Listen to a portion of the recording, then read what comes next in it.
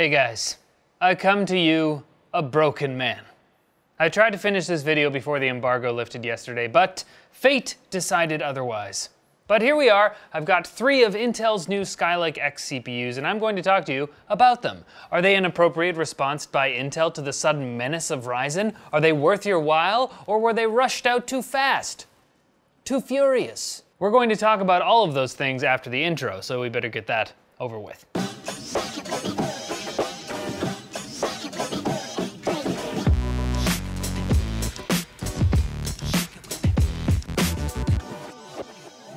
AMD launched Ryzen earlier this year, and it finally gave the CPU market a much-needed shakeup. AMD hadn't competed with Intel in the high-end CPU space for a long time, and suddenly, people were drowning in more cores than they could shake a video render at. Well, Intel was shaking, that's for sure. They were shaking in their boots, I'll tell you what, so they had to just get a bunch of cores, and throw some cores in the thing, get it out there! And that's the Core X series. Of course, I'm being a little facetious. These new Skylake X CPUs are impressive in their own right, and until AMD brings Threadripper onto the scene, it looks like Intel's Core X series CPUs and the X299 platform again hand the performance crown to Intel. Sort of. Let's talk about that. As I mentioned, I've got 3 of Intel's Core X series chips here. The 6-core Core i7-7800X, the 8-core Core i7-7820X, and the 10-core Core i9-7900X, which is the top model for this batch of Core X series processors.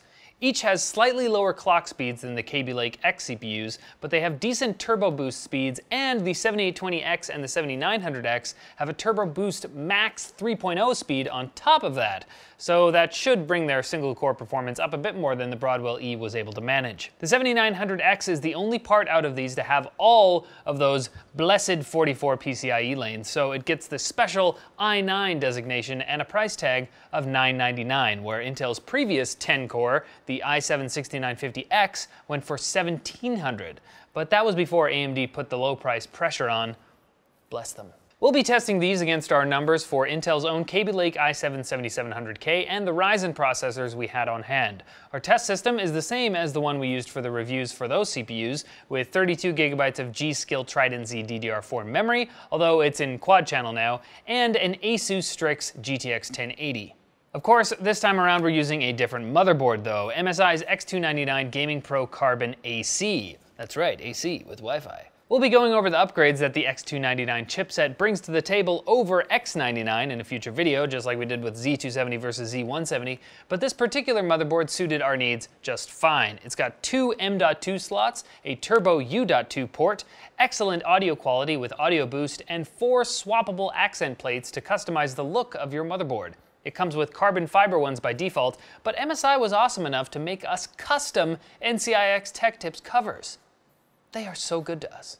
Alright, so now we know what we're dealing with, let's get into the tests. I had to test 3 CPUs, so I'll just be doing some basic performance tests, which shouldn't be super surprising to regular viewers. I tested pure CPU performance in Cinebench, CPU-Z, and Handbrake, with game testing in Overwatch for a single-core intensive shooter, and GTA 5 for a bit more multi-core gaming. In Cinebench, we see a pretty predictable spread with increasing single and multi-core performance going up the stack. I've seen some tests showing the 7900X getting single-core performance on par with the 7700K, but I didn't see that here. The Kaby Lake part still beat out every Core X series chip in single-core scenarios. My Handbrake video encoding test showed a slightly different story, with the Ryzen 7 1700X beating its most direct competitor in price, the Core i7 7800X, in encoding time. But other than that, the 3 newcomers beat out the rest of the stack. Now, CPU-Z annoyed me this time because they changed their benchmark back in May, so I couldn't directly compare my old numbers to my new ones. But there's the numbers from the new benchmark if you want to see that. CPU-Z. Now for the games, Overwatch is always slightly irritating for me to bench as it gives me some weird numbers sometimes. It appears that each new Core X series CPU got around the same performance in Overwatch because the game is so GPU intensive, so I'll probably stop using that for CPU reviews in the future. GTA 5, however, is great for multi-core tests, and we can see that in the fact that the Ryzen 1700X again beat the Core i7 7800X and the 7820X at 1080p and 1440p. We also got to see the Core i9 beat the 7700K in 1080p, although at 1440p they were pretty much on par. I didn't test at 4K, but I'd wager those two parts would be closer in that scenario as well. So to wrap things up, it appears that once again Intel has crowned themselves the owner of the most powerful multi-threaded desktop crown with the Core i9-7900X. How long its reign will last remains to be seen, as AMD is bringing Threadripper in the near future. But then Intel will also be releasing its 12, 14, 16, and 18 core processors by October.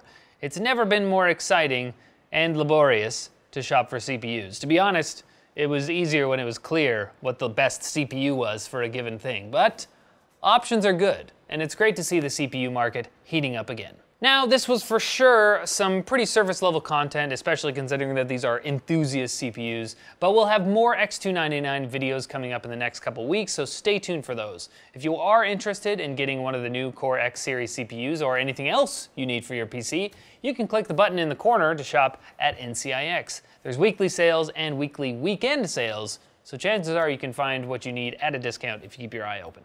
Alright, that's it for this episode, guys. Thank you so much for watching. Click over here for previous videos. Check us out on Twitter over here. But as always, like the video if you liked it, comment below for fans with benefits, and subscribe for more videos like this from NCIX. I'm gonna go rip some threads, dude. I mean, no, I won't. I'll do something with Core X. There's not a good pun to make for Core X.